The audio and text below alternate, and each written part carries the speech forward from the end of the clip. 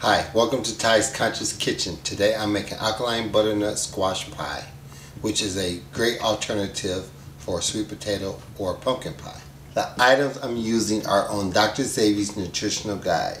So I'll be using spelt flour, coconut oil, sea salt, and spring water. That is for the pie crust. For the pie filling, I'm using mashed butternut squash.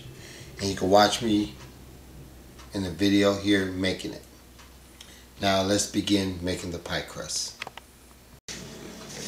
1 1/4 cup of spelt flour, half a teaspoon of sea salt, and then we take a half a cup of coconut butter, but I actually put it in the refrigerator to make it hard. So then what you do, you cut it up in chunks and add it to the flour and blend it.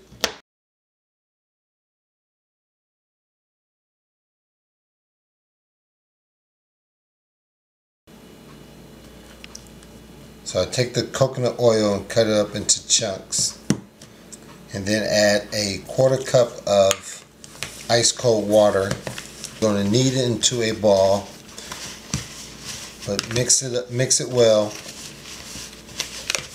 so that the coconut oil will start getting a little soft.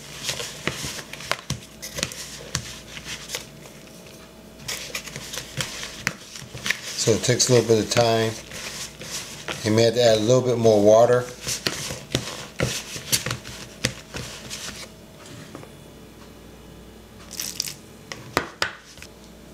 You knead it into a ball. Let it sit for about 5 minutes. Now it's time to roll out the pie crust. Do is put down some flour on your surface that you're rolling it out on. Put a little bit on top also. And also in your rolling pan. This is a non-stick one, but I prefer a wooden one, but I don't have one. So you kind of like to see the coconut oil inside of it. But when you bake it, it helps it be more flaky. You have to add more flour to it. Now I'm done rolling it out. I have to use a lot of flour because it just kept getting stuck to the surface. And with the rolling pin, it's nice to just roll one way. Don't roll back and forth because it will get stuck. Now we're going to place it in our pie pan.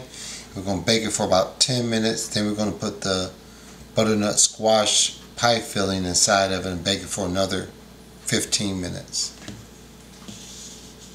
So it's very hard getting it up because it wants to stick. So you may have to piece it in there. You have to see what it is sticking to the countertop. So pretty much you gotta piece it together, make it look like a piece of artwork. But it's still gonna taste delicious, so it doesn't make a difference.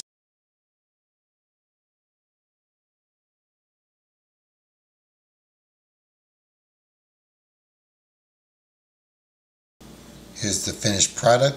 Now we're going to put it in the oven for about 10 minutes at 350. And then we're going to add the pie filling.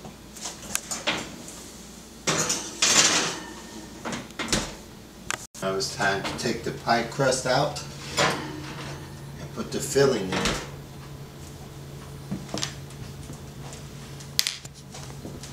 And then bake it for another 15 minutes.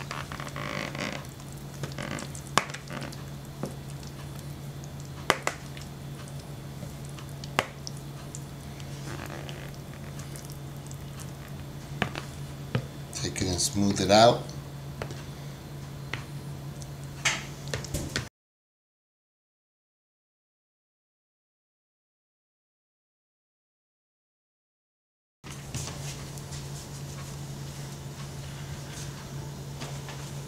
back into the oven for another 15-20 minutes.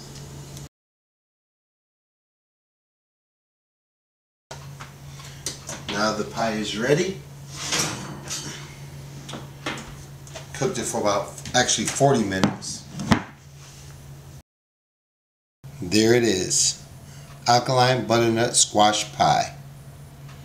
Looks delicious and it tastes delicious. Don't forget to like, comment, and subscribe. Thank you for watching. Enjoy.